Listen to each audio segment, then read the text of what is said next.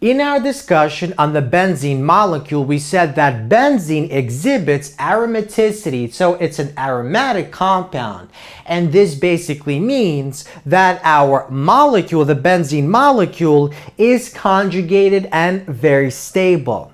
Now, do other aromatic compounds actually exist? And in general, can we describe a certain compound and determine whether or not that compound is actually aromatic? And that's exactly what we're going to look in this lecture. So we're going to discuss the 4 criteria that must be satisfied in order for a compound to be aromatic, like the benzene molecule.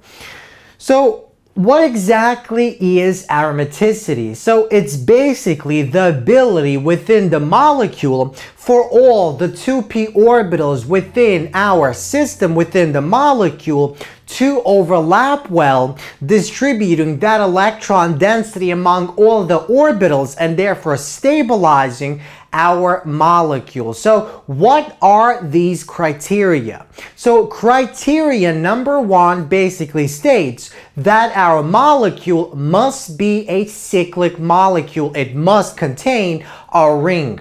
So in order for all the orbitals in the molecule to actually overlap, to actually interact with one another, they must be connected in a cyclical fashion, in a ring structure. And benzene satisfies this criterion, unlike 1,3,5-hexatriene, which does not. So notice in the benzene, all the carbons which contain our 2b orbitals interact with one another because they are found in close proximity to one another. However, if we examine this other molecule, this 1,3,5-hexatriene, we see that this carbon and this carbon are very far away from one another. And because they are so far away on this backbone, these 2p orbitals will not overlap with one another, and so the molecule will not be aromatic. So this is the first criterion that must be satisfied for our molecule to actually exhibit aromaticity. Now, let's move on to the second criterion. So the molecule, on top of being a ring structure, on top of being cyclical, must be fully conjugated. So the atoms of our molecule must be connected in such a way so that there is complete orbital overlap between all the carbon atoms inside our cyclical molecule. Now, one example of a molecule that does not satisfy this criterion is this molecule 1,3-cyclopentadiene. So basically we have overlap between these 4 orbitals here. So this orbital, this orbital, this orbital, and this orbital have good overlap. And so if we examine those orbitals, we see that there's very good interaction between these 4 carbons, between these 4 orbitals. So we have the interaction between our positive blue regions and the negative green regions. However, this molecule is not fully conjugated because there is this group here. So this carbon that contains the 2H atoms, known as the methylene group. This methylene group basically disrupts the conjugation and doesn't allow the molecule to be fully conjugated. And so there is no interaction. Our electric current will basically not flow throughout because there isn't a good overlap between these atoms here as a result of this methylene group that breaks that conjugation. So the methylene group breaks the conjugation, and this means that 1,3-cyclopentadiene is not fully conjugated. So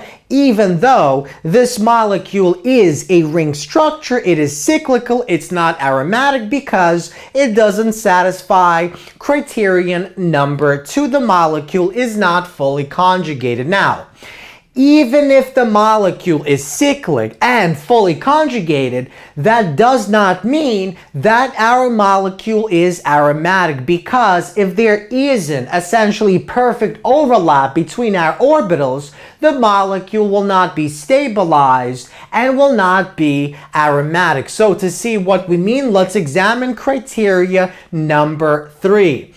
So the molecule must be a planar molecule. Now that basically means all the 2p orbitals of all the carbons must lie parallel with respect to one another. So they must be found along the same exact plane, and the only time that happens is if the molecule basically lies along the same plane. That is, it's a planar molecule. Only then will the 2p orbitals actually interact well, forming good overlap, distributing that electron density throughout the entire cyclic molecule, therefore forming a very stabilizing effect. So even if the molecule is fully conjugated and is cyclic, it does not mean that there will be good overlap between the carbon 2p orbitals. For there to be good overlap between the orbitals, they must be found along the same exact plane. So if the orbitals are found along different planes, they will not interact very well. So let's take our benzene molecule, which actually looks something like this, which lies along the same plane. So the benzene molecule contains our 6 2p orbitals that interact perfectly because it is found along the same plane, and all these orbitals are parallel with respect to one another. But let's suppose we take the two ends of the benzene and we push them. We push this one up, this one down, so we create a chair conformation. So basically, these four orbitals, these two orbitals interact, these two orbitals interact, but these two orbitals, their orientation changes, and so there will not be good overlap between these two orbitals and these two orbitals, and that can break or even completely remove the conjugation that exists between our molecules, and that will destabilize our molecules. So if the benzene was anything but planar, its 2p orbitals would not overlap well, and conjugation would weaken or even entirely disappear. So basically, the molecule must be a cyclic molecule. On top of that, it must be planar and it must be fully conjugated. But even if all these criteria are satisfied, the molecule can still be not aromatic. And that's because for a molecule to be aromatic, it must satisfy a fourth condition known as Huckel's rule. So the molecule must obey Huckel's rule. So the planar cyclic fully conjugated molecule must contain the proper number of pi electrons in the pi system. So basically, Huckel's rule states that the number of pi electrons in our molecule must satisfy this equation for n plus 2, where n is simply a number that can equal to 0, 1, 2, 3, 4, 5, 6, and so forth. So n can satisfy this value here. So basically, the smallest pi system must contain 2 electrons. So if n is equal to 0, then the number of pi electrons in the molecule is equal to 2. If n is equal to 1, then we have 6. And this, in fact, represents the benzene molecule. In the benzene molecule, we have 3 pi bonds, so 2, 4, 6 pi electrons, so n is equal to 1. Now, one example of a molecule that is cyclic, that is planar, and that is fully conjugated, but does not satisfy Huckel's rule, and so does not contain aromaticity is 1,3-cyclobutadiene. So we have 4 carbon bonds, so 4 2p orbitals that interact in the following manner. So we have perfect overlap between these orbitals, but we know this molecule is unstable. In fact, it is not aromatic because it doesn't have the proper number of electrons in the pi system. So basically, it does not satisfy Huckel's rule. So if we count the number of bonds here, we have 2 pi bonds, and that means we have 4 pi electrons, 2 in each one of those pi bonds. And so that means because this quantity can never equal to 4, because it begins with 2, then goes to 6, then goes to 10, then goes to 14. So basically it increases by increments of 4 starting from the smallest value of 2.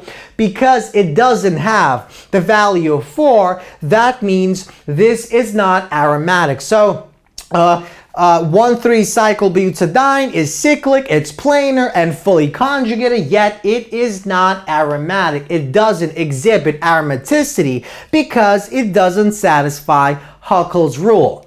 So these are the 4 criteria that must be satisfied for any molecule to actually contain aromaticity. So for the molecule to be called an aromatic compound.